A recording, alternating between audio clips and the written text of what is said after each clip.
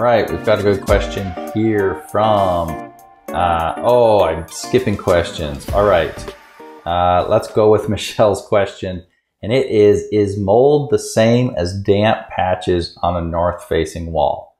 So yes, you will see that fungus does grow on the north side of things outside, including walls, roofs, and trees. That's why if you lose your compass or you're lost in a bush, you can look at which side of the tree the fungus is growing on, and it's usually on the north side because that south sun is not hitting and drying that out, and therefore the fungus grows there. And that's the same reason why we have it on our roofs and on our walls on the north side, because they don't get dry, which is the reason why when we have water spill or damage in our house, we say get it dry within 24, 36 hours.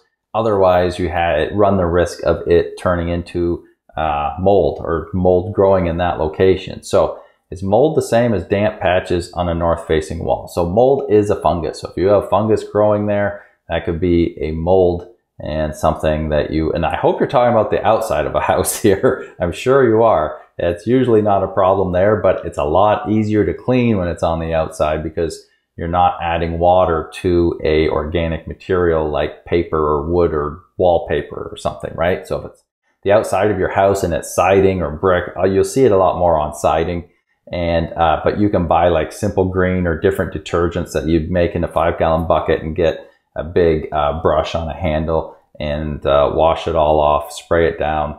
But usually that's a fairly safe process. You're outside, but I hope that helps, and that's absolutely why you're going to see that on the north wall.